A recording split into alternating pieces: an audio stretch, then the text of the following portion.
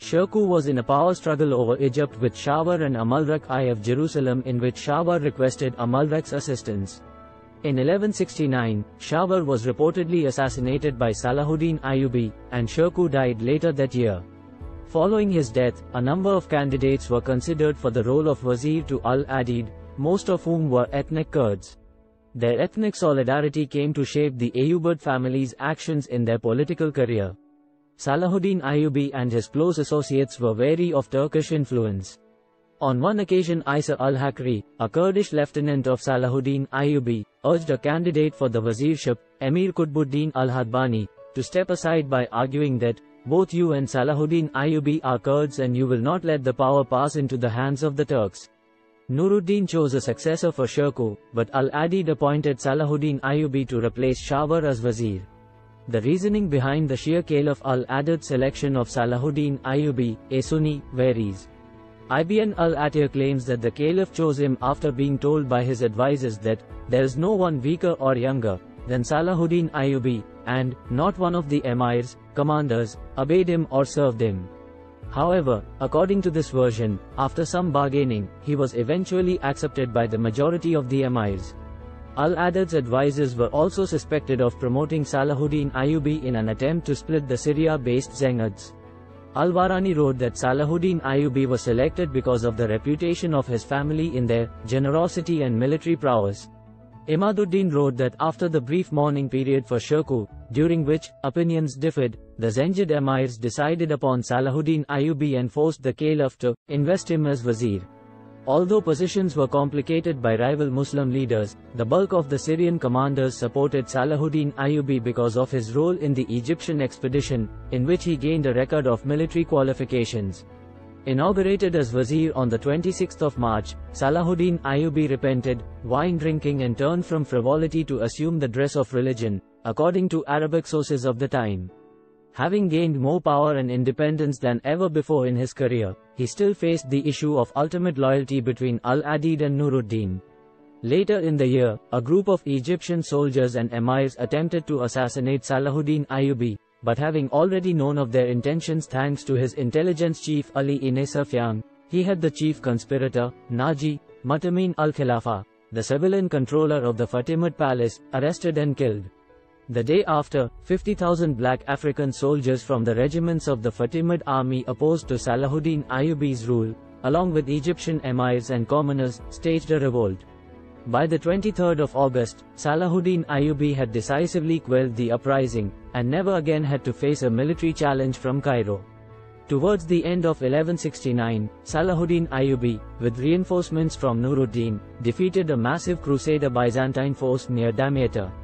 Afterwards, in the spring of 1170, Nuruddin sent Salahuddin Ayyubi's father to Egypt in compliance with Salahuddin Ayyubi's request, as well as encouragement from the Baghdad-based Abbasid Caliph, Al-Mustanjid, who aimed to pressure Salahuddin Ayyubi in deposing his rival Caliph, Al-Ad.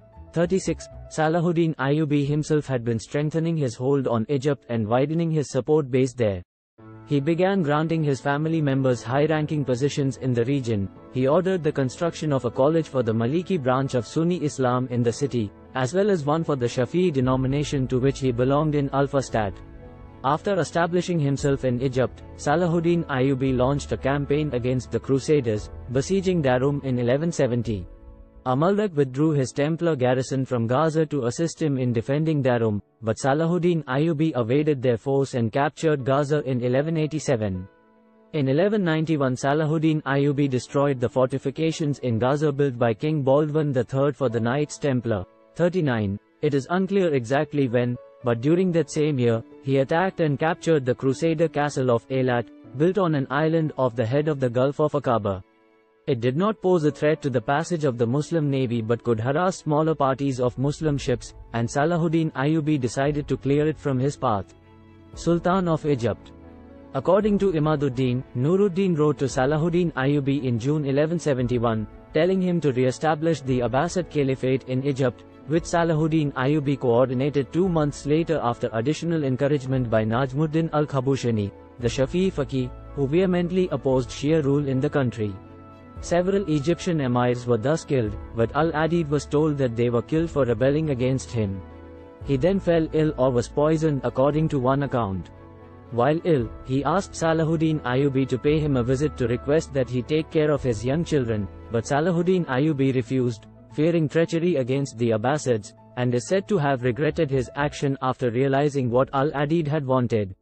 He died on the 13th of September, and 5 days later, the Abbasid khutbah was pronounced in Cairo and Al-Fustat, proclaiming Al-Mustadi as caliph. On the 25th of September, Salahuddin Ayyubi left Cairo to take part in a joint attack on Kerak and Montreal, the desert castles of the Kingdom of Jerusalem, with Nuruddin, who would attack from Syria. Prior to arriving at Montreal, Salahuddin Ayyubi however withdrew back to Cairo as he received the reports that in his absence the Crusader leaders had increased their support to the traitors inside Egypt to attack Salahuddin Ayyubi from within and lessen his power, especially the Fatimid, who started plotting to restore their past glory. Because of this, Nuruddin went on alone. During the summer of 1173, a Nubian army along with a contingent of Armenian former Fatimid troops were reported on the Egyptian border, preparing for a siege against Aswan. The emir of the city had requested Salahuddin Ayyubi's assistance and was given reinforcements under Turan Shah, Salahuddin Ayyubi's brother. Consequently, the Nubians departed, but returned in 1173 and were again driven off. This time, Egyptian forces advanced from Aswan and captured the Nubian town of Ibram.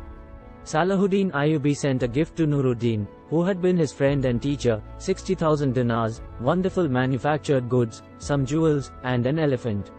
While transporting these goods to Damascus, Salahuddin Ayyubi took the opportunity to ravage the Crusader countryside. He did not press an attack against the desert castles but attempted to drive out the Muslim Bedouins who lived in Crusader territory with the aim of depriving the Franks of guides. On the 31st of July 1173, Salahuddin Ayyubi's father Ayyub was wounded in a horse-riding accident, ultimately causing his death on the 9th of August. In 1174, Salahuddin Ayyubi sent Turan Shah to conquer Yemen to allocate it and its port Aden to the territories of the Ayyubid dynasty.